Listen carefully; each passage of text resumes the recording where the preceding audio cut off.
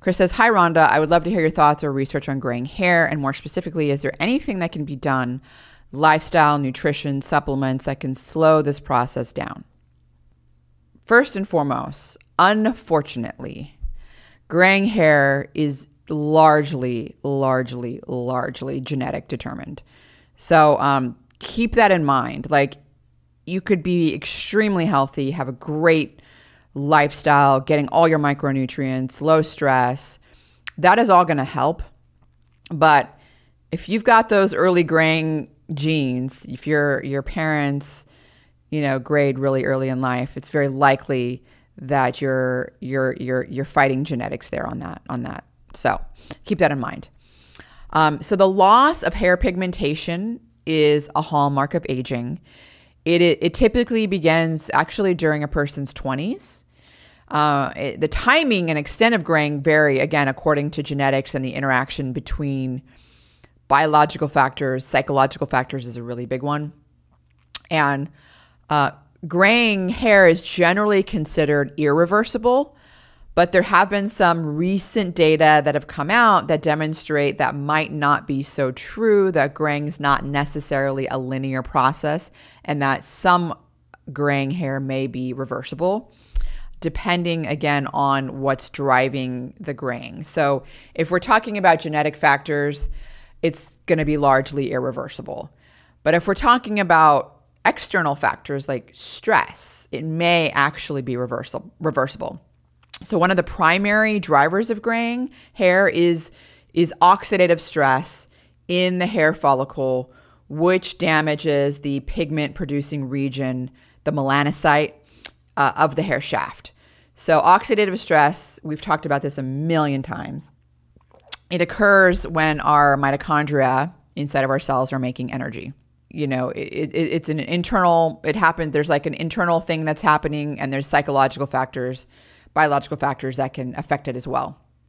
So there's evidence that depigmented hair has mitochondrial energy metabolic dysfunction. So it's really interesting because there's a lot of case reports and anecdotal reports that suggest that repigmentation can occur, and it can cause kind of like a bicolor hair. In other words, like the repigmentation sometimes is a different color than what the person's original hair color was, which is fascinating. So there's one study, I don't know, it was about a year ago or so, that we actually put out in our Science Digest, where the authors of the study collected dark, depigmented, and also bicolor hairs from about 14 young adults. Their average age was about 35. They didn't color their hair. They didn't bleach their hair. There's no chemically treated hair, nothing. They were just natural. And some of these participants also completed a lot of stress assessment questionnaires on a life event calendar. And the authors of this, the researchers, were able to overlay the hair pigmentation patterns with life events in these participants. So they found that a depigmentation and repigmentation event corresponded with moments in the participants' lives linked to a stressful event. So there was like marital discord, for example. So that was linked to when hair depigmented, so it became gray. And then the repigmentation was linked. Again, this is the repigmentation was, again, they were able to identify it because it was a different color of there was a different color of hair versus what their natural color was. And that was linked to a non-stressful event. Typically, it was when the person had gone on a vacation. So the authors concluded that there was these depigmented hairs, there was a depigmentation and repigmentation that was really linked to psychological stress. And they also measured and looked at the depigmented hairs, and they found mitochondrial dysfunction in this, the melanocytes, these cells that are producing pigmentation, suggesting that mitochondrial metabolism is involved in the graying process as well. And, I would say, so you might go here and think, well, then maybe we need to, do everything to improve our mitochondrial health, and that, that's something that we should focus on for preventing gray hair. And I would say like that's absolutely true. And one of the best things you can do is exercise. Exercise is one of the best things for your mitochondria. It doesn't have to be the zone 2 training. High intensity interval training is very good for mitochondria. It grows new, healthy, young mitochondria. So both, whether you're doing more low to moderate intensity exercise or you're doing high intensity interval training or vigorous exercise, all of it is really good for mitochondria and improving your mitochondrial health. With respect to supplements, alpha lipoic acid, ubiquinol, these are both antioxidants. There's the MitoPure, which is thought to be it's the urolithin A that's found in pomegranate that can clear away damaged mitochondria. Resveratrol has been shown to improve mitochondria. There's a lot of different supplements that have been shown to improve mitochondrial function. All of them, I would say, they're like not even comparable to what exercise can do. So that's the thing to focus on. But it is, interesting to think that maybe some of these supplements could affect mitochondrial health.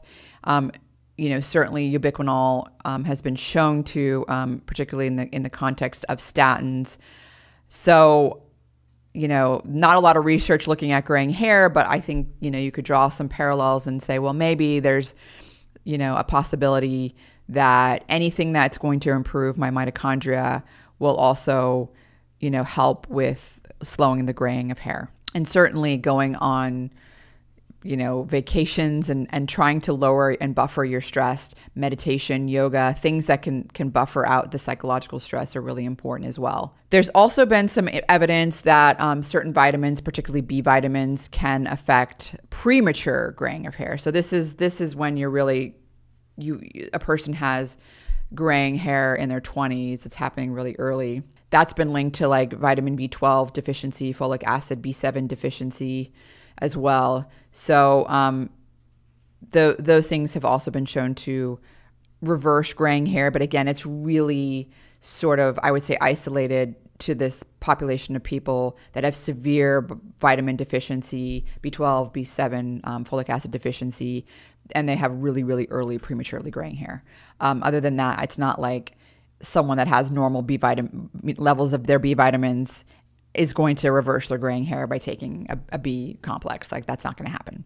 Okay, and something I did want to mention, there's no direct evidence on photobiomodulation. So this is red light laser therapy or red light therapy. It doesn't necessarily have to be laser, it could be LED, on hair graying. There's no evidence on it. There is evidence looking at, first of all, vitiligo. So vitiligo is, where you have depigmentation in melanocytes and skin cells. So there's a study involving 30 people that had sort of segmental type vitiligo. So it's either on their head or their neck. And photobiomodulation was able to repigment, improve their repigmentation in about 60% of these people with successive treatments. And so the reason I thought it was interesting was because photobiomodulation has been shown to affect also regrowing of the hair. And we have a photobiomodulation topic page that we're about to be posting. And so that's going to go live and you guys will have all this information.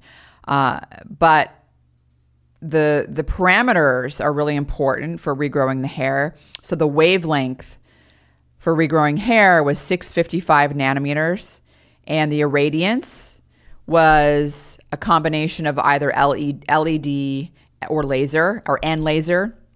And so it was about 22 milliwatts per centimeter squared for the LED and 4.6 milliwatts per centimeter squared for the laser. And there's some commercially available devices that may at least have some of those parameters. So the Hair Max laser comb and the Lexington International. And I think I'm going to go ahead and I'm going to get one of these devices. I'm not sure if I'm going to do which one I'm going to do out of the two of those yet, but I am going to get one for my husband to try out.